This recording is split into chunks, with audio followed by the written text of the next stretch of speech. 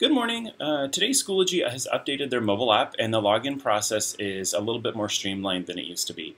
So if you are a student or a staff member, you're going to log into your Schoology account by clicking on the first box here where it says find your school or domain. If you are a parent, you're going to log in at Schoology.com by clicking on the continue button below and using the email address and the password that you've used to set up your account.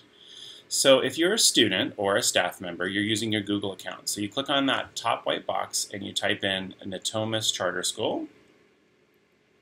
And you'll see your school pop up and it has a little green dot next to it. So you click on Natomas Charter School and then you're automatically taken to a window where you can log in with your Google account. So you're just going to enter your email address and the same password that you use to access your Google account at school, and you'll be taken directly to your Schoology screen. If you have any questions, please let me know. And just as a quick review, students and staff, you're going to the white box at the top that says find your school or domain. Parents, you click on the blue button below that says continue, and you'll be taken to a window where you can put in your email address and password. All right, have a great day.